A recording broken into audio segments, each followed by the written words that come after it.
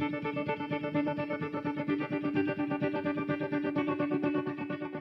my hometown. I live in London now, but yeah, I'm from Grimsby and Cleethorpes originally. It's a great place to film. It's been a very, very positive experience. It's finding accommodation and caterers and getting with the council and all that kind of thing for permits and access to places, locations. It's been a real pleasure because you can kind of go anywhere and ask anybody for anything, and 99% of the time people say yes with a smile on their face, which is fantastic. You don't get that in London. And also the setting of the film, as far as we're aware, a few things have been shot here sporadically, but nothing's ever been set in Grimsby and Cleethorpes completely in its entirety, and this film is.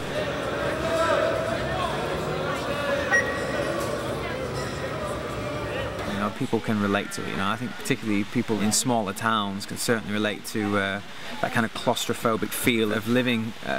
Everyone kind of knows everyone, and when someone comes back who's been away for a while, that, you know, they're intrigued. Why is he here and what's his purpose or whatever? Why are you here?